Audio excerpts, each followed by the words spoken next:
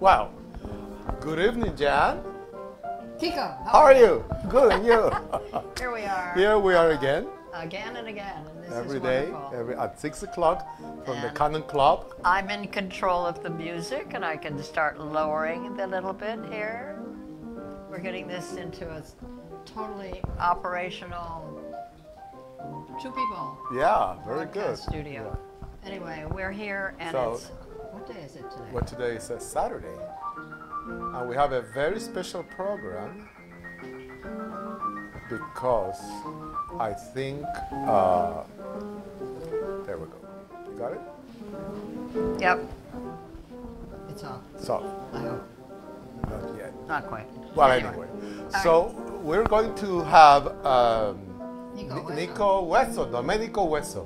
Domenico Hueso is Jan de Sopo's grandson, who is a wonderful musician. He's a very accomplished Is accomplished violinist and violist, violist.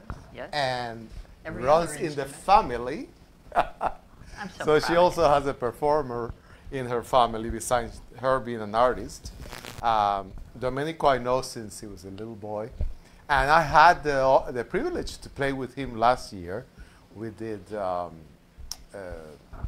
chamber music concert in Ponce. Yeah. He was a violist, and he was wonderful, wonderful. And we Well, were and looking he was forward on schedule to come this to year come as this well. year, but of course, Ponce has been Ponce has been canceled, so canceled among other things. he's definitely a canceled performer. Yeah, but he will be with us following year for sure. Yeah. Yeah. Well, for sure when we get this we all really organized. But anyway, enjoyed working and playing everything with him. is going Yeah. along perfectly. Right. Except I lost my earbud. I'm too blind to find it.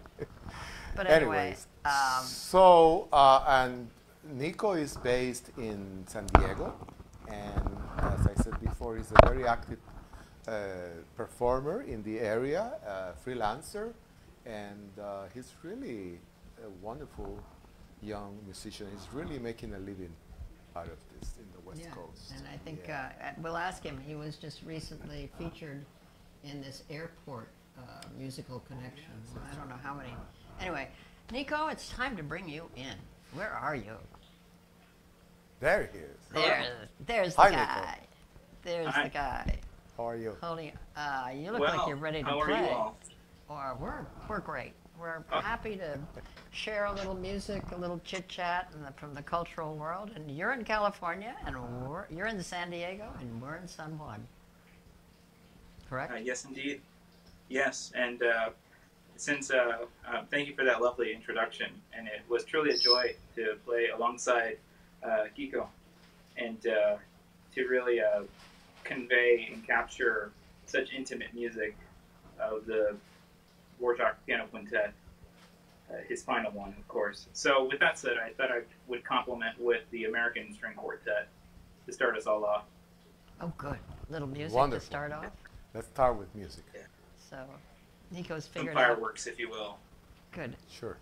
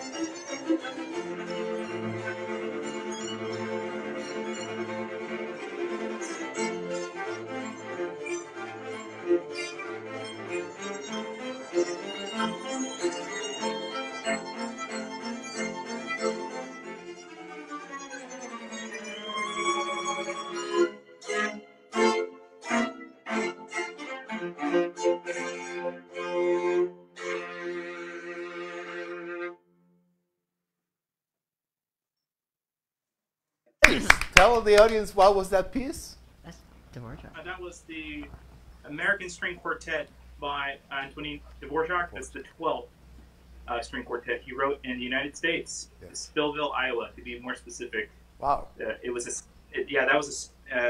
town at the time was a Czech-speaking colony. Mm-hmm. So Dvorak and his family felt very comfortable to actually stay there for the amount of time that he did.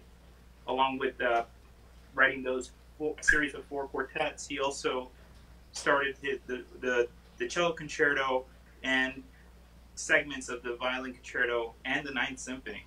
So, and curiously enough, the day the music died, supposedly, the plane crash, that eventful, that's where it happened in Spillville, Iowa, as well, coincidentally. Oh, so, very interesting. Many parallels Wonderful. in music. Wonderful. Yes, and there's many beautiful elements of Native American motifs. I heard. I think the most popular one that I've been able to configure, it's in A, right? Right, it's the Seminoles, the Florida Seminoles. Right. Or the Braves use it too. Play just a little bit more of that theme that you were just doing. Oh, the theme, the Indian. The one you were doing right now. Give us a minute or two. Of that theme. You want me to play the beginning? No, the theme you were just doing. Yeah. This thing, huh?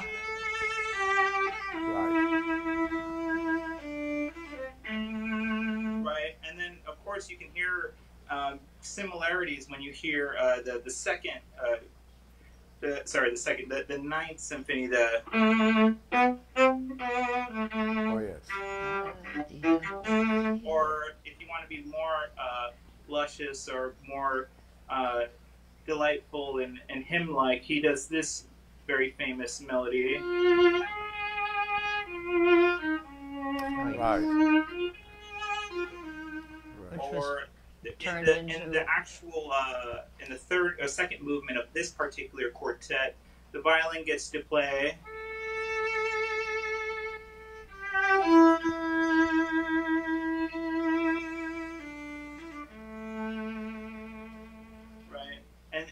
there's a lot of chromaticism that is utilized, which is very common in the nationalistic style of music by him. And it's just curious how he's able to implement his own characteristics, but still hinting at Americana itself. Right. More specifically, the African spirituals and elements of Native American folk music. So, very much a pioneer at this time. And tell us when this was actually written. When specifically? Come on, you walking That's a good encyclopedia. You know, I cannot recall the very specific date at this very moment. However, 19. No, it's. Hold on. I have to actually look that up. Well, then don't distract yourself with that. I want to talk more about what you've been doing. This airport music performance thing that you were participating in, I think is absolutely wonderful. So tell us a little bit about this. Yes, the Jetstream Music Festival is the first time ever that we've implemented a live stream music festival from various locations. So we're talking about 23 airports of North America. That includes Canada and the United States. We're talking about from Portland to Vancouver, Cleveland, and then all the way back to San Diego, if you will. So each airport was asked a specific artist. They asked me to represent San Diego due to the amount of diversity of music that I allot them throughout the year. So whether it's in the classical idiom, or they want me to play more popular music, or just improvisational ambient music, I also can provide that in the moment. So it's whatever they ask for me to do, that's what I will play and prepare accordingly. So that's a very creative way for airports to get a little more friendly attention, because today I don't think anybody's thinking about airports. Yes, and curiously enough, every time I've played there, it's always been a sense, and there I mean the airport proper, whether it's been the baggage claim, Terminal 1, 2, etc. It's always been a question of, as long as you're willing to share, and you can try to convey or connect that you are genuinely trying something for them, it's either they will listen or not, and that's okay.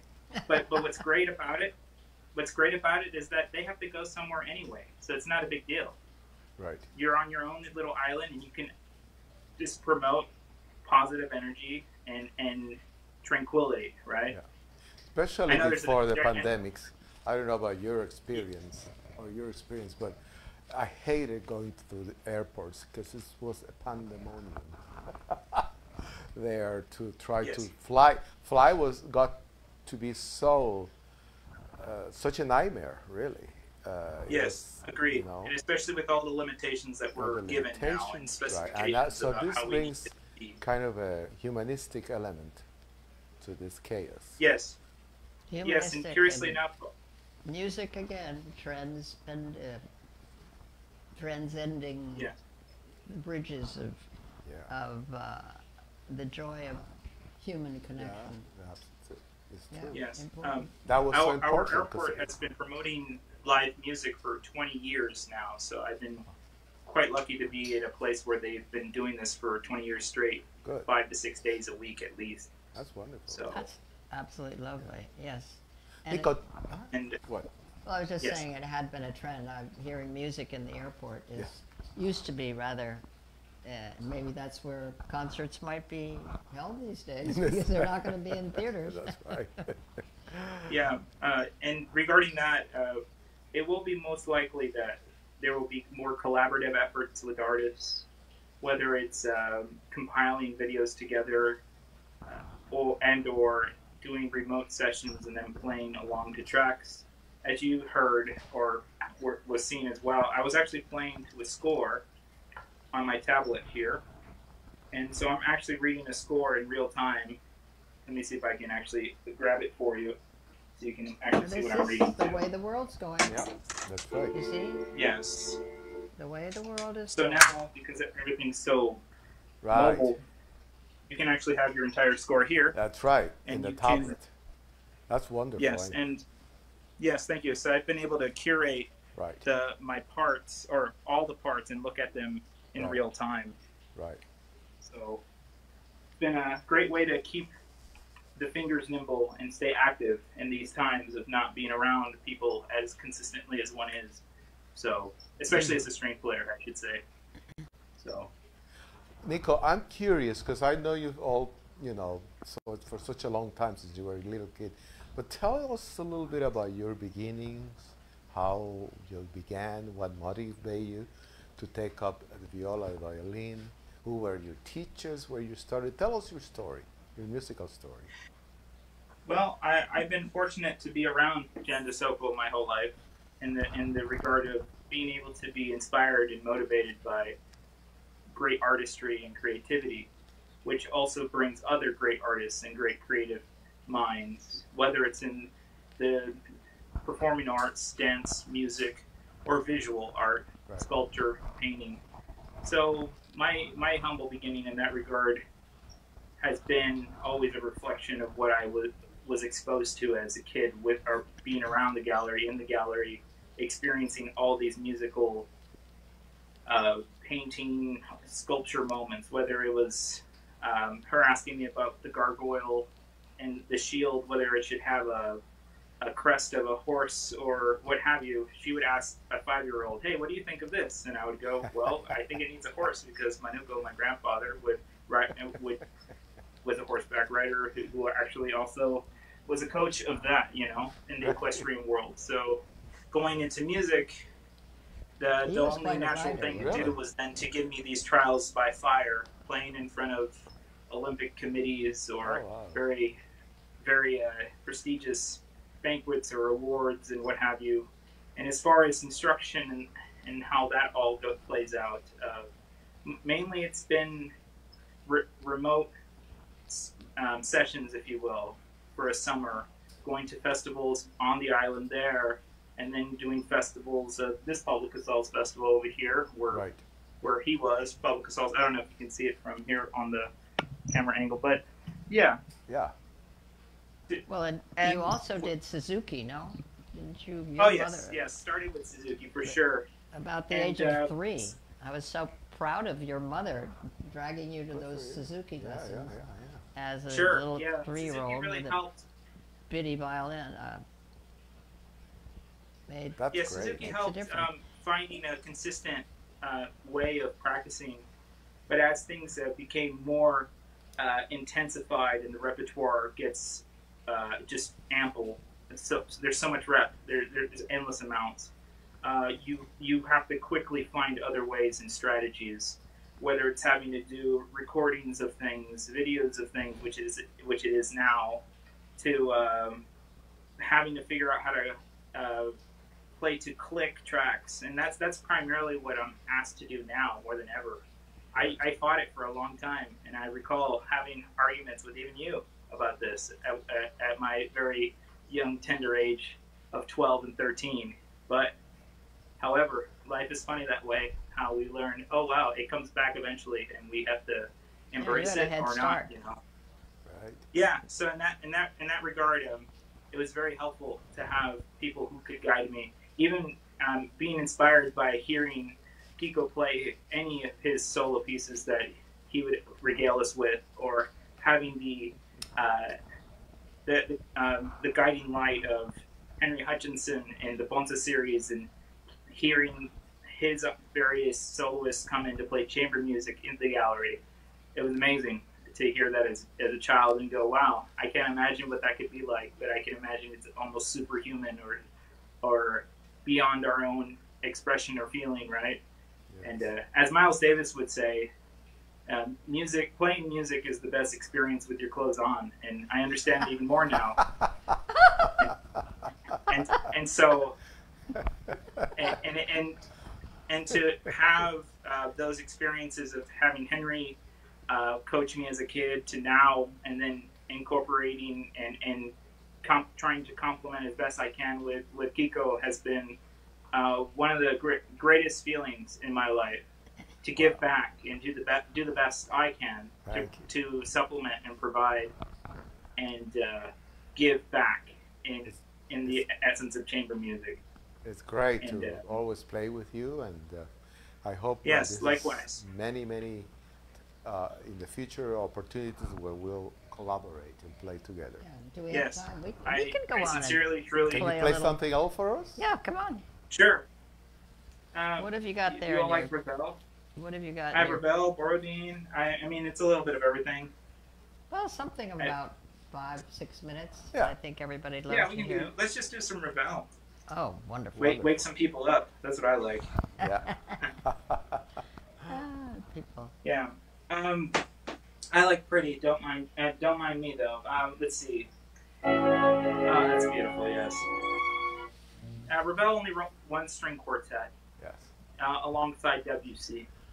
If you listen to the Ravel string quartet, it doesn't sound like as if it follows a structure or a form, but it does ever more so than WC. WC likes to write more as a tone poet. He goes for colors and textures more than he does actual forms.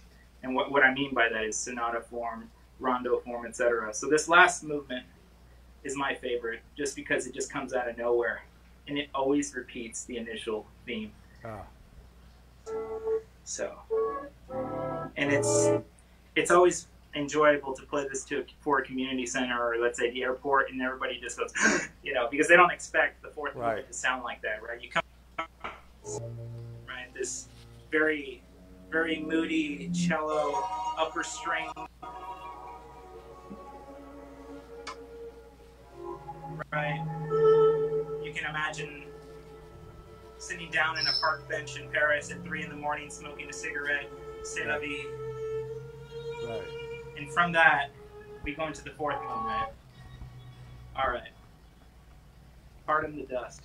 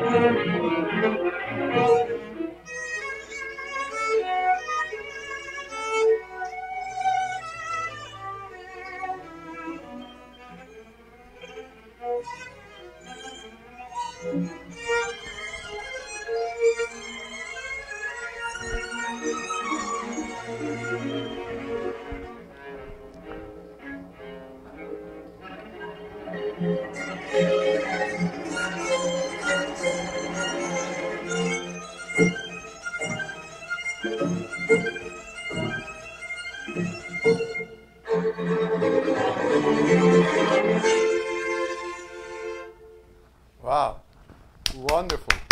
Thank you.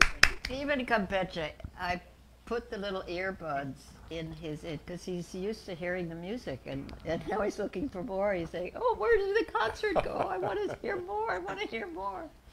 Because the only way we hear now with this new setup is through these little earbuds that we've got. What a wonderful work. And It's it's fantastic. Yeah, it really is. It's always keeps you on your toes. It has just the right amount of mood, Yes. and the amount of contrast that it conveys between movements is amazing. It's amazing. And it's yeah. it was a joy to do it in college and represent the Southeast for the it was for the nationals. Unfortunately, we couldn't go to the final round due to inclement weather, and so we had to just send a videotape of it instead, or an actual video from the university. But I enjoy my times at Kennesaw State doing that. It was quite a joy, and definitely memories that will remain with me, especially as we are in times such as these. That's right. And it's always a joy to share, especially repertoire that's so vast and has so much oomph, if you will. Right. And it's so French, you know, you can, Yes. I mean, the stamp is right there. And it's great music. And you play it very well. Yes, thank you. It's quite glorious, and to me, there's nothing else like it. And especially doing it as now in this environment, it's quite unique. I feel so close, but yet there's a screen there, you know. Yes. It becomes even more tangible, but less at the same time. It's a juxtaposition, if you will. Right. So. Well, Nico, Well, thank you for been having wonderful. me. Well, we have to talk about what's coming up and tell Nico, too, that our little Around the Piano at the Cannon Club from the Gallery Inn is definitely something fun and wonderful, and we're live. And we're live from the We're Cannon live. Club. We start in, and you should see us scurrying around. That's right. And watch us on YouTube, Instagram, and you can subscribe, right? yeah, you can subscribe. We're getting the donate button Follow ready us. soon, so you can help us with the financial end of bringing this together, and help to keep these pianos going and the kids that play them. And of course, we want to thank our artists that come on every day. Absolutely. And there's a wonderful roster of persons to come tomorrow. Pass me that slip and I'll tell you. We have Wen Wei, who has been here before, a wonderful concert pianist, professor, and performer of the piano, Wen Wei. And after Wen Wei, we are going to be doing Jeffrey Goldberg on Monday, who was Assistant conductor of the Met of at the Metropolitan Opera House. And we will have Keiju Mori on Tuesday. On Wednesday, Enrique Graf. Enrique Graf, yeah, the Uruguayan pianist. Oh, he's wonderful. Wonderful Keiju to is speak. fabulous, and he was the prize winner of the Steinway Premio last last Puerto June. Piano, last June. Enrique was the winner many years ago of the University of Maryland International Piano Competition. He's been a professor at Carnegie Mellon. And we have Ian Hobson Ian coming back Hobson with us coming back. Henry Uh, Hutchinson is going to be with us. next week, and And Victor Victor Rosenbaum Rosenbaum. is going to be with us on Rosenbaum, yeah, from Saturday, Saturday from Boston. From Boston, professor at And New England Conservatory. Yes, for wonderful 53 pianist. years he was Yes, head yeah. of the piano department at New England Conservatory. Right. And on next Sunday, a week, we have Jason Salunius coming back. And so we're keeping the music going in the Cannon Club, at the Gallery Inn, the Steinway Society, San Juan, Puerto San Juan, Rico, Puerto Rico. That's and right. sharing with our listeners and everyone the joy of the music that we've been sharing here or enjoying here, and now we thought this is the time to start broadcasting to all of our friends out there to let everybody know we're keeping the music alive and staying very much in touch with all of our wonderful musical friends from across the world who are so generous and wonderful to join us and share with you. And I hope that everybody, Campeche, he likes to sit on the chair. Anyway, and I'm just happy that everybody's with us, and share this with your friends, everyone. And I think what we're doing is kind of unique because this is a forum where people in the entertainment world, such as musicians, actors, have a chance Yeah, to. we have had actors, musicians. And we have a whole all wonderful kinds. collection Not of only pianists, interesting but and caring we have performers that are going to be players, joining us to keep this very interesting. singers, opera singers. Yes, so we have. very, very good surprises. They have some coming very for you. lovely things in the plan for everybody. And so stay tuned in. Stay, and thank you to Jan De Sopo for this wonderful Yes. idea.